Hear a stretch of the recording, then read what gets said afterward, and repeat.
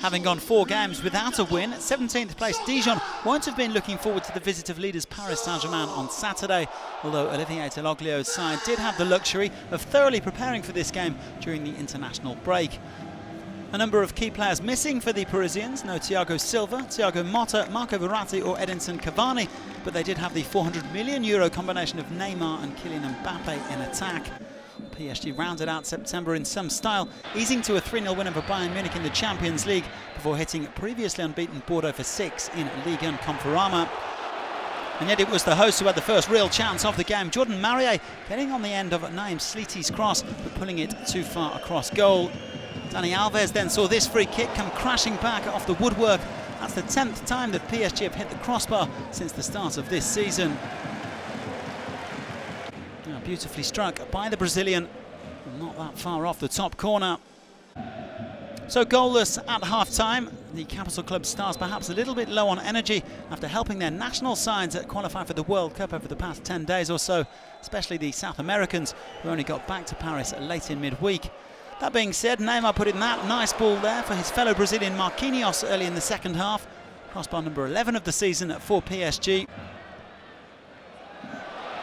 Neymar then coming through on the counter-attack on the hour mark, choosing Mbappe instead of Angel Di Maria. And the young Frenchman forcing a good save from Baptiste. The South Americans combining once again with Alves and Di Maria. Brilliant work from the Argentine to get a ball across, and really Mbappe should have done better. An excellent save from René. Dijon just about hanging in there.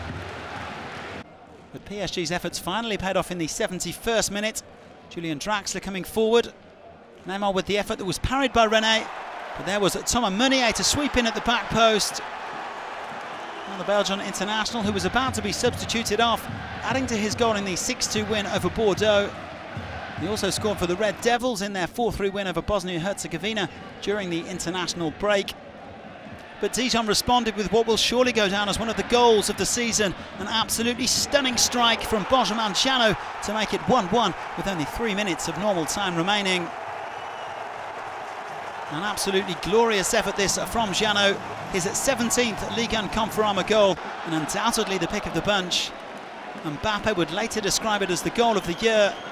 And at this point, the Stade Gaston Gérard must surely have been expecting their side to come away with a point. However, PSG had other ideas and they snatched victory at the death. And guess who it was? That man, Thomas MEUNIER again. The right back who began life as a centre forward before being repositioned early in his career, grabbing his 7th goal this season for club and country, and sealing a precious success for PSG deep in stoppage time. The ball just creeping over the line.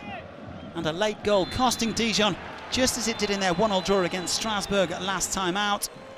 PSG making the most of Monaco's defeat at Lyon to move 6 points clear at the top.